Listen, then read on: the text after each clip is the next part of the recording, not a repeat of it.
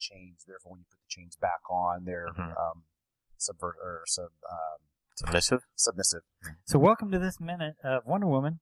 Well, look, and the bracelets were actually, believe this or not, bracelets were actually the ripped off shackles from Hercules or whatever. From the chains. Oh, she used to wear them as a reminder of where she came from. So if no one knows this, if you haven't been listening all the way through today's minute 83, and if you haven't gotten here, we like pop culture beyond this. If you started on minute 83, I want to know why. First of all, well, it's my favorite minute. We're never going to shy away from hitting other pop culture beats. No. So he says she comes along too. Zira's nephew says Zira doesn't want your female. Taylor says I want her, and his nephew says, if you insist, but I'm not taking any orders. And Taylor's like, fine, just let her out. I didn't understand that. Yeah, it's like, you're not the boss of me. Yeah, kind of. I'll do it, but you're not. Sure. I'm doing it because I want to do it, not because you want me to do it. He's a teenager. I'm going to my room because I want to, not because you grounded me. Well, I mean, we're assuming he's a teenager based on the stature. And the fact that he says he's Zira's nephew, but that doesn't necessarily mean he's a kid.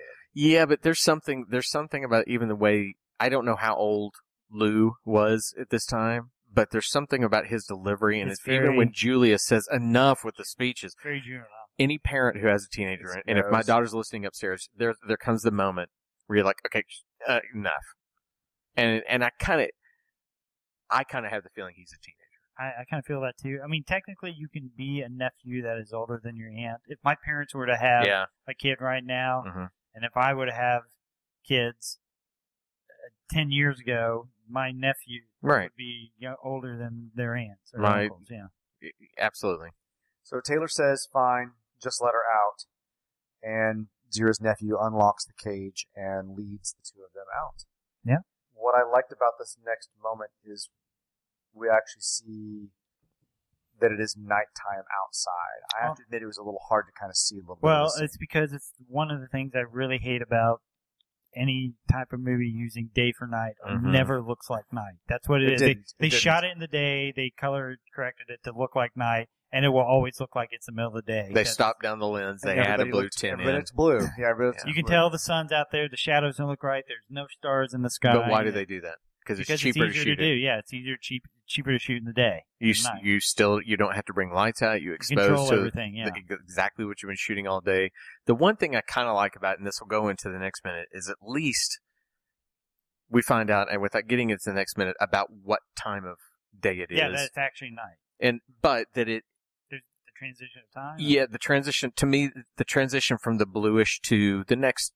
Fine, I'll say it and you guys can shoot me down, but the next day we at least get some sunlight. It kind of has dusk or dawnish elements to it, so at least it works like that, if I'm stretching my imagination. There's some really cool stuff in the next moment that didn't make it on camera. Of course, Taylor by God, let's stop it. Let's go there.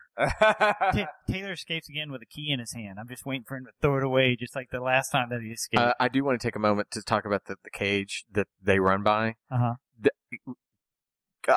As I stumble over my words, you guys, if you doubted the nipple on the top of the cage before, it is in full view. All I could say is whoever designed it, could it have looked more like a breast if it tried? It's very champagne glass shaped. It's just the oddest cage in the whole world with a nipple on top. Very feminine. Yes. Well, that's it for my notes this minute. Richard, do you have anything else? No, I don't have anything else. Okay, that's minute 83 in the books. We thank everybody for listening again. We'll have another one up tomorrow. In the meantime, you can go to our website, minuteoftheapes.com, check everything out. Let us hear from you. Tweet to us, send us email, because we all know Sean loves email. I'll answer them. I leave that moment for you to think about. You guys have a great day. We'll talk to you tomorrow. Bye. Bye, guys. The minute of the apes.